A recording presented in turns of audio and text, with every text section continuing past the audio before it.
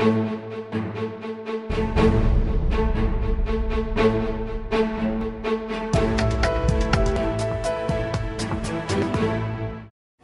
and welcome to Editor's Take. The much anticipated change of guard at the Reserve Bank of India is to take place later this week. And with me here is Tamal Bandyopadhyay, our Deputy Managing Editor, to discuss the Subbarao years at the Reserve Bank of India.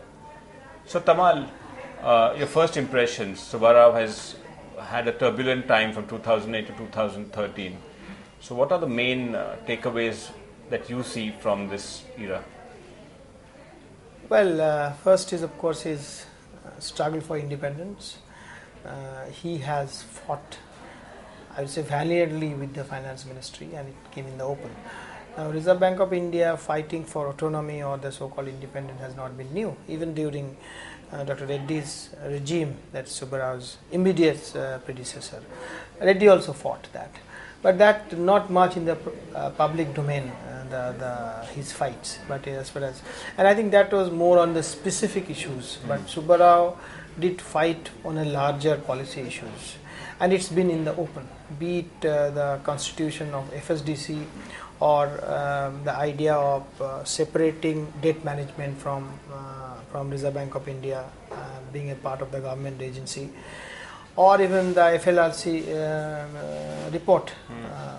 So on each and every issue, Subbarao has flagged up concerns of Reserve Bank of India in the open.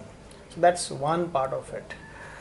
So before you go forward, when Subbarao came to the Reserve Bank of India, a lot of people thought he was the finance ministry's man in the Reserve Bank because he was finance secretary during the Reddy-Chidambaram clash.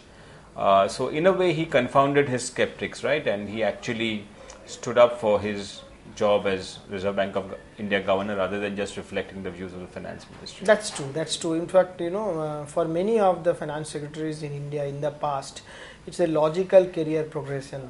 They come to the Mint Road as RBI governor. But once you become a part of RBI, the so-called Trojan horse theory does not work. Actually, you become your own man.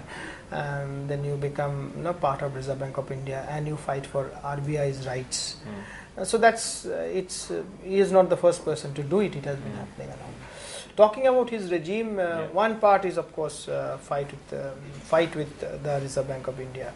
Other part is this: how did he do as a governor when it comes to monetary policy? There, I would imagine the reaction will be mixed. Because on the one hand, in the systems and processes, he had brought in a lot of transparency in terms of communication as far as Reserve Bank of India concerned. He has changed a lot of ways. He has started analysts conference, he has started meeting even journalists as a stakeholder before every monetary policy review takes place and all.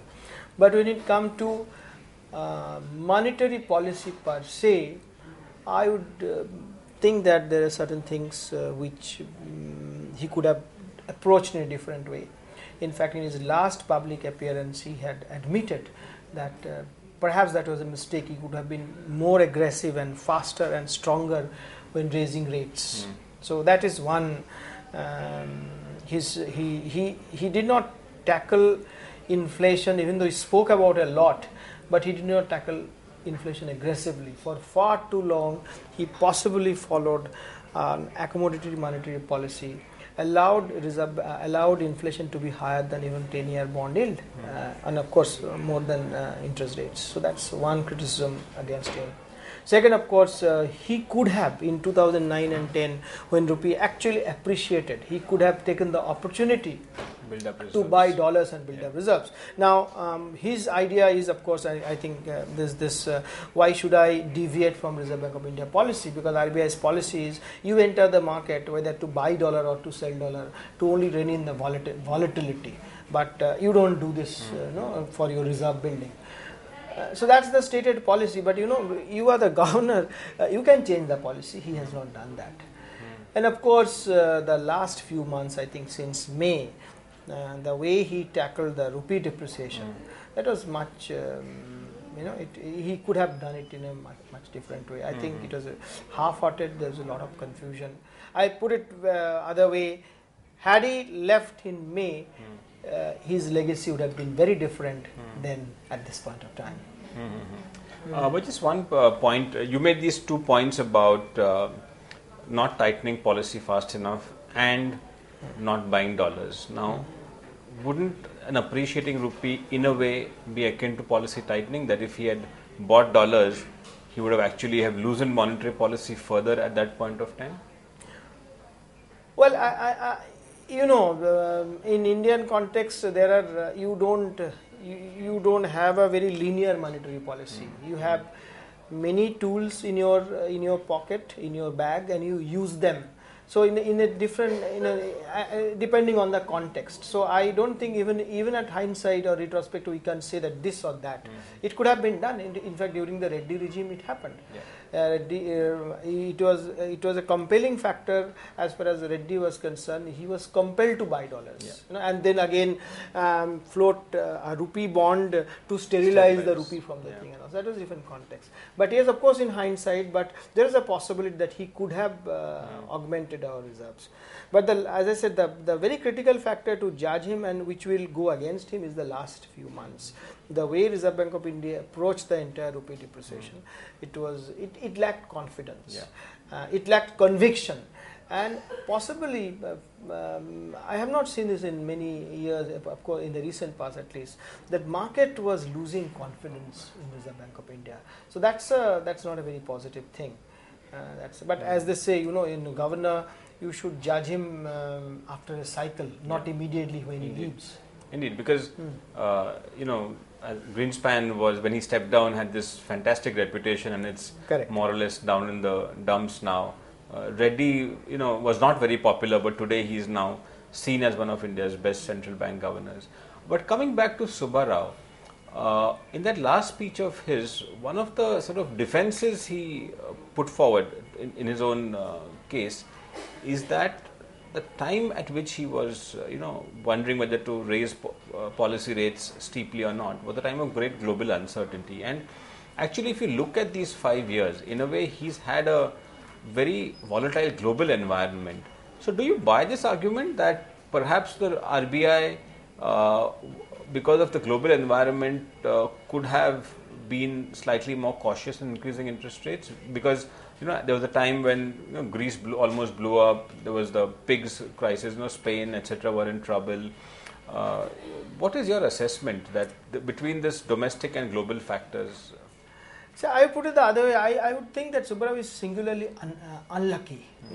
During Jalan's regime, he started when the East Asian crisis, currency crisis, but the rest of his, that's the first 6 months, he spent tackling that. But the rest of it was relatively smooth. During Dr. Reddy regime, it was relatively low inflation and high growth.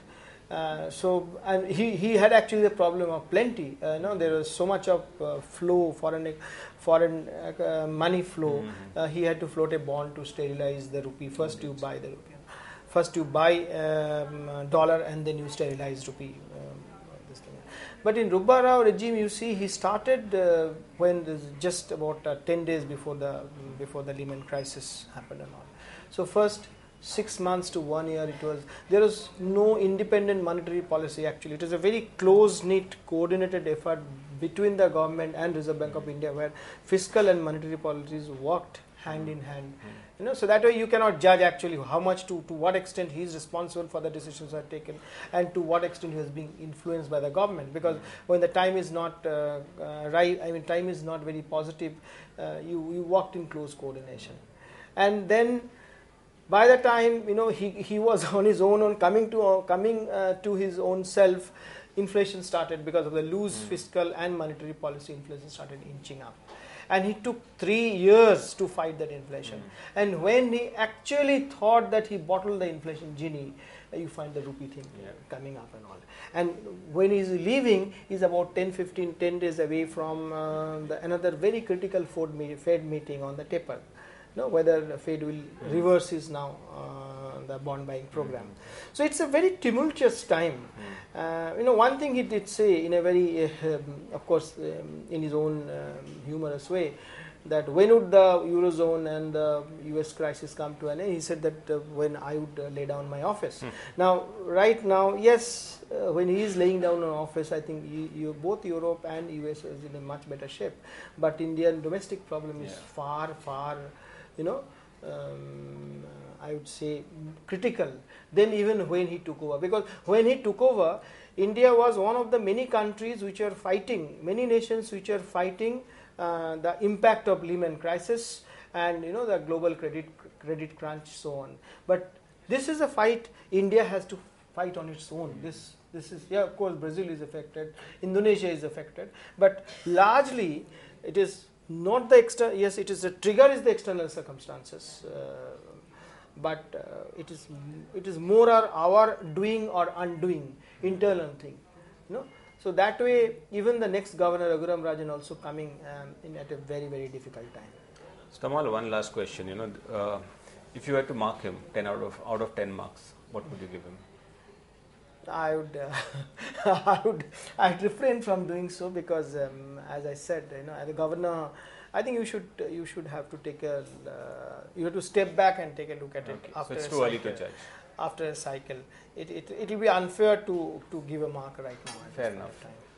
So that was Tamal assessing the Subbarao years at the Reserve Bank of India.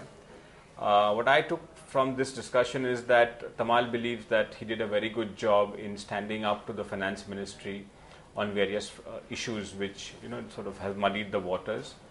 About monetary policy, Tamal has been a little more skeptical, especially pointing out that Subbarao may have been a little timid in raising interest rates after the economic recovery in 2010. And finally, I think clear sense of disappointment about the way the RBI has tackled the rupee problem over the past 2 months. So thank you, Tamal, and that's it for now on Editor's Take. Do log in to www.liveman.com for further updates. Thank you.